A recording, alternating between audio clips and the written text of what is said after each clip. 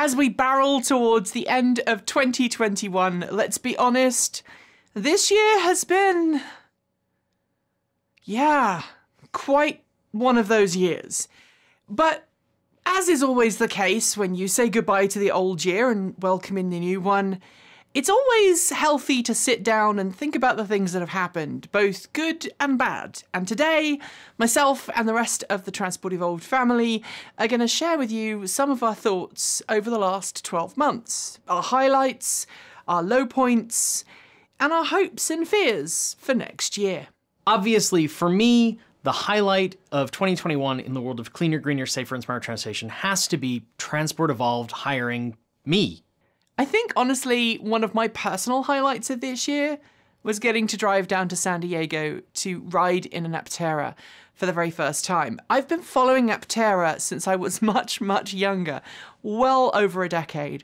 And it's really good to see this company that had disappeared into the history books get resurrected. And thanks to modern battery technology, modern in-wheel motor technology, and modern construction techniques, actually get a chance of entering into production. I don't know if Aptera is actually going to be made and sold, but it's really nice seeing that company get reborn and reimagined for a next generation of EVs. And as some of you may know, I do have a reservation in, and I'm fingers crossed that maybe I'll get to drive a production one next year.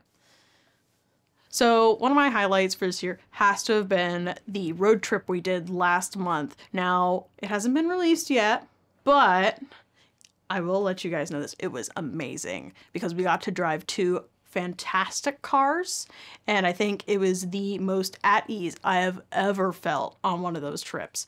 They were comfortable, they were quick. Now, I have, up until that point, never been in a car that was especially fast, especially one like the, well, I guess I'll let you guys in on a little secret. It's the Mach-E. Ooh. I've never been in a car that fast. It was crazy, and it was exhilarating. Another amazing highlight that I just cannot ignore this year are the amazing people who joined the team. 2020 was a really scary year for us. We had to get rid of our studio. We had to cut back on our spending as COVID really started to bite. And 2021 was the year in which we were able to really reinvest that money into the Transport Evolved family. Kate Walton-Elliott, who had been helping out here and there, became an actual paid member of staff this year. She joined Transport Evolved as an hourly employee, and we were able to make sure that Erin was fully signed on and fully full-time, which she wasn't up until the start of this year. We were also able to welcome Winter onto the team. He joined us as a social media person, but quickly was found in front of a camera, and as I'm sure you will agree, is a pretty darned good presenter. And of course, this year we also welcomed some other part-timers who are no longer with us, the wonderful Kit and Morgan, both of whom have left an amazing impact on the Transport Evolved family. But last and not least, the wonderful Michael, who joined Transport Evolved just at the tail end of the year, and I think is already making his presence felt in really tight edits and far better storytelling than I could ever imagine at an edit deck. So I think my highest high from 2021 has definitely been starting to convert my Morris Minor, Rebecca.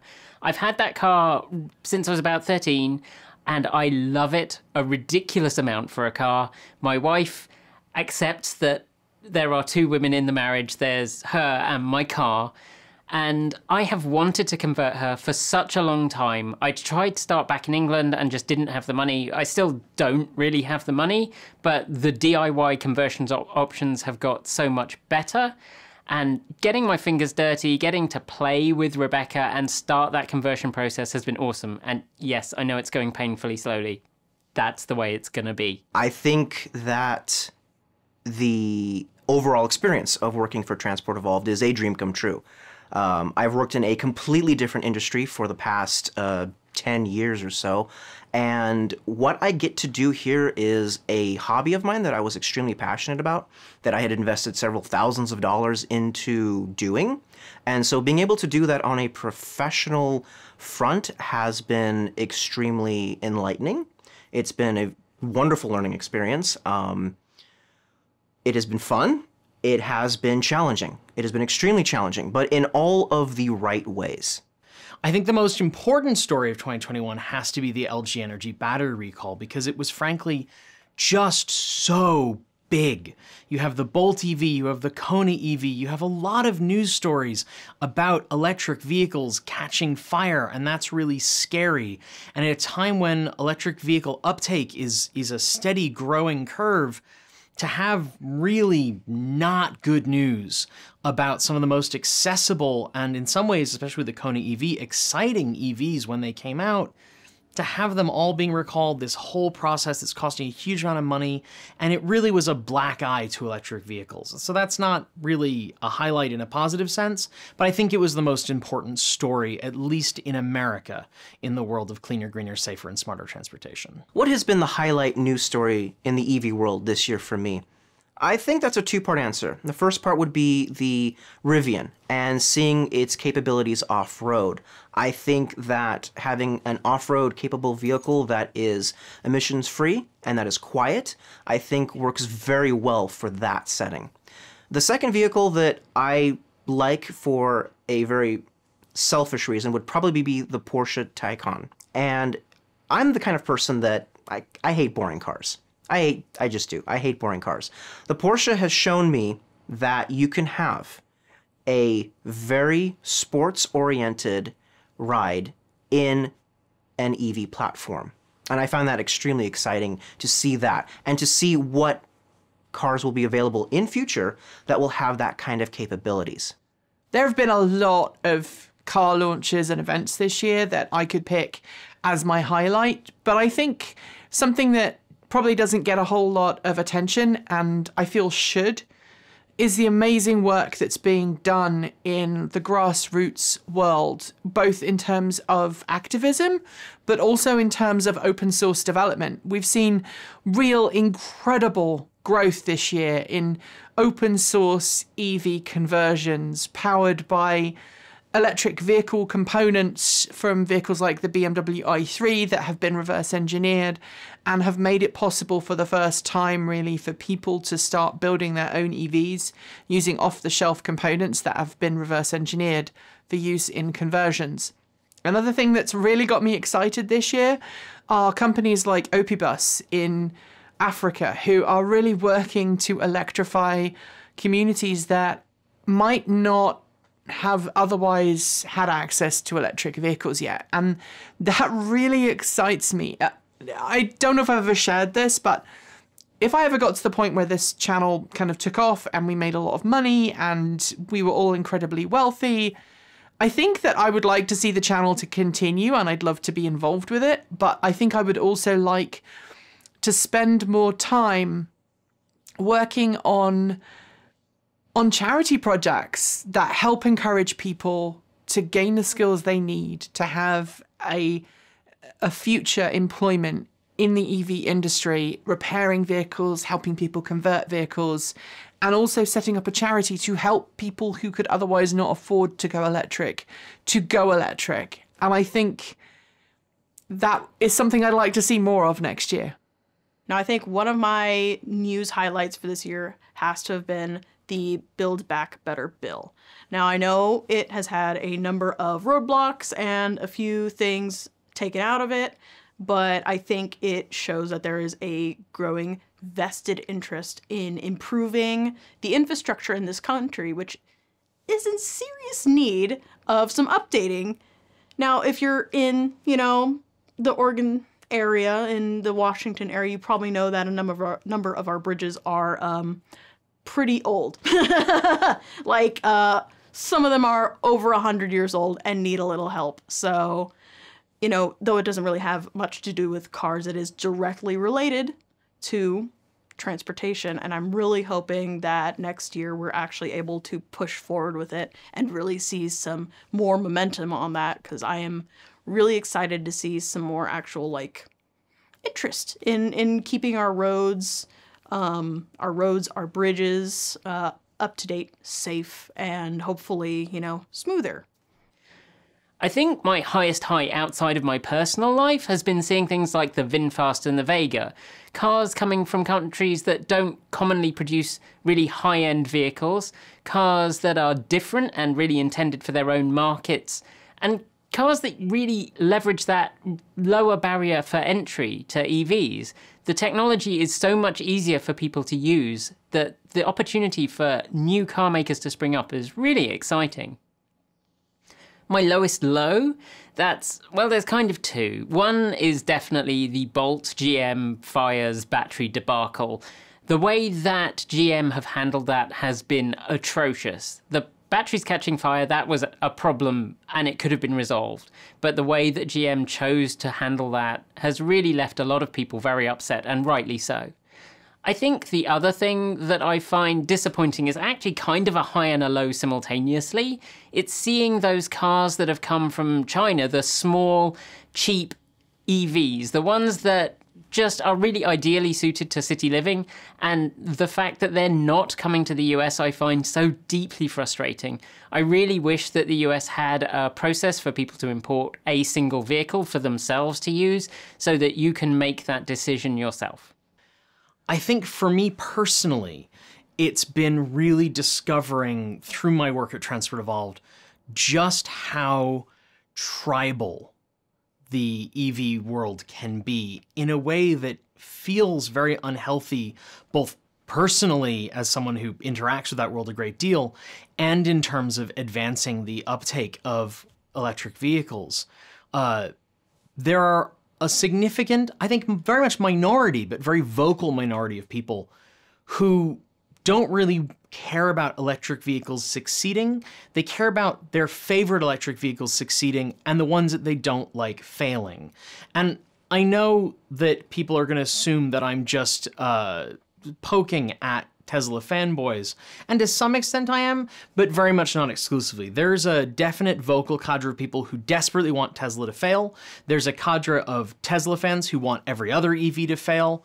And there are a quite vocal percentage of people who comment on our videos, which seems very weird to me because it implies they're watching our videos, who just want electric vehicles to fail and believe really, really strongly that the future is internal combustion.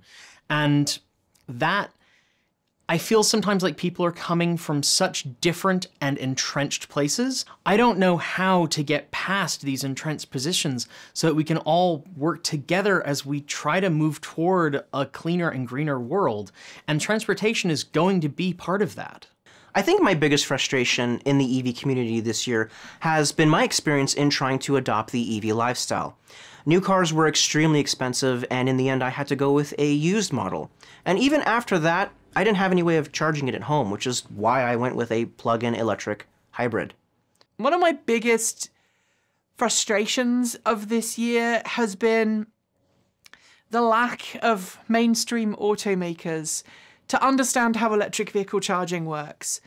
A lot of the time, car companies are bringing new models to market, and they're not really engaging and embracing the conversation that we need to have about electric vehicle charging, and they're kind of leaving it to everybody else to clean up the pieces, whether it's not fully supporting a charging network or dealerships not properly explaining how EV charging works. I've heard so many horror stories in the last 12 months, and it feels that if we really are going to make the transition to electric vehicles in the future, which I think we need to do, we need to really demystify the process of charging. It is not rocket science, and yet everybody seems to be making it rocket science with mumbo-jumbo technical terms and a level of elitism that I don't think serves to help anybody. A growing frustration that I've had with this past year has to be the growing tribalism and contention in the EV community with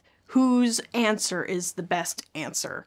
And what I mean by that is just the conflict with different groups of people who think that their solution is the best, therefore other people's solutions are inferior or bad.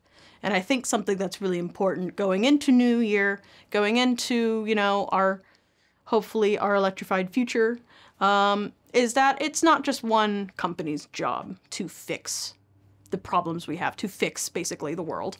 It's a group effort. And I think going into hopes for New Year, I really hope that we are able to unite on that front. I'm hoping that more people that want to adopt EVs don't have to say, well, this person said this is right, so this has to be the only option. I'm hoping that everyone is able to find something that is right for them, no matter what company it is, and that they are able to make that purchase, and that they are able to move forward with electrifying their future, electrifying their home, because any movement towards that goal is going to get us somewhere better. When I think about my hopes for 2022 in the world of cleaner, greener, safer, and smarter transportation, I really have two, and it's very regional. In America, I think that we're going to really start to see the rollout of electric pickup trucks advancing. I don't think they're going to hit their stride in 2022, but I think culturally, we're going to really start to see a shift in 2022 that's going to be a big deal, because right now, for better or worse, largely worse, electric vehicles are associated with a segment of the population that's not necessarily who you think of when you think of pickup trucks. And I think that what we're going to see as more and more EV pickup trucks come online is not just cleaner, greener vehicles that appeal to someone looking from an environmental standpoint, but vehicles that are cheaper to operate and offer feature sets that you can't get in internal combustion vehicles, and that's going to be a big deal. Outside the US for the upcoming year, I think what I'm really hoping to see is accessible electric vehicles, mostly coming out of places like China, although I'm very interested to see what happens with companies out of Vietnam as well, making electric vehicles a lot more accessible, and I think they're going to be good. I think vehicles like the Aura Cat, for instance, maybe what VinFast is bringing to the table, we're going to start to see more and more of these more accessible vehicles spreading outside of their home markets to places like Europe, and I'm really hopeful that that will radically increase uptake of electric vehicles while providing good, accessible, functional, and pleasant to use cars. What I'm really looking forward to for next year is the amazing slew of new vehicles that are promised to come to market, both with next generation 800 volt charging technology and 400 volt charging technology. As many of you know, I am a Ford Mustang Mach-E reservation holder, or rather my wife Kate is, and we're going to be picking that car up at the very start of 2022. But I'm also an F-150 Lightning reservation holder. We didn't opt to go for two Fords for any reason other than they were the vehicles that seemed to suit our needs at that given point. And I'm really excited about having an all-electric pickup truck. Many of you won't know, but I love pickup trucks. I've wanted an electric pickup truck for a really long time. And I think it's going to really help the team. It's going to help us get stuff to places. And with all of the snow that's in the forecast for the holidays, I think it would also be useful just helping me get back to my house in the mountains without worrying about getting stuck. What I'm looking forward to most next year is all the vehicles that Transport Evolved has lined up to film and edit. I'm still in a probationary period, so I'm hopeful that I'm still here when those vehicles come to our driveway. But I'm really excited to be able to film them and to be able to edit them and have a bit of creative say in the outward content. And I'm very hopeful that the viewers will love it too. I think one of my hopes for 2022 is to get Rebecca completed. That is a personal wish. I don't really see it happening unless batteries miraculously become much cheaper. I think my hope for the industry for 2022 is that they actually finally start producing some affordable EVs for the mass transition that we need. I would love to also see the investment that is needed in public transportation infrastructure in the US. That is woefully lacking and such an important part of a just transition. And that's it for today and for 2021. If you liked this video, be sure to give it a thumbs up and don't forget to leave your thoughts below or in our free to join Discord chat room. If you haven't already, make sure that you subscribe to this channel and to our other channel, Transport Evolved Take 2, and make sure you give the bell a gentle tickle to make sure that you're told when our next video goes live next year. Thanks on behalf of the entire TE crew go to anybody and everybody who has supported Transport Evolved this year. We have more than 1,000 Patreon supporters, which, as I understand it, is more than average. And I don't care if you donate $1 a month or $50 a month, you've all played a part in helping us get to where we are today, to expand our crew, to expand our production values, and to carry on covering the world of cleaner, greener, safer, and smarter transport. Special thanks to our $50 a month patrons. They are Jason Bodo, Brian Newton, Michael Goad, David Janakula, Ricky Leon, Andrew Martin, Guido Drahota, Brophy Wolf, Tasla in the Gong, Joseph Boucher, Sean Ueda, Gordon C, Regine Vallows, Anonymous Freak, Jim Burness, Anthony Coates, Carl Hodgson, Laura Sanborn, Rory Litwin, and Denny Hyde. And our deepest gratitude goes to our $100 a month Patreon supporters: Marcel Ward, Reggie Watts, Joe Bresney, JP Fagerback, Will Graylin, Matthew Drobnak, Christopher Lee Jones, Paul Conway, Ellery Hannesley, and Ian. If you are feeling left out, don't forget that you can join Patreon at the link below, or you can show us your support through Bitcoin, Ko-fi, or Armour Swag Store. And that really is it for the rest of this year. Thank you so much for watching. Thank you for liking, commenting, engaging, even if the comment hasn't been particularly positive. Without you, we wouldn't be here doing what we're doing today. So on behalf of myself and the rest of the TE crew, who've gone from just 3 of us to 6 of us in 1 year, I wish you a very, very peaceful and prosperous new year. Keep evolving!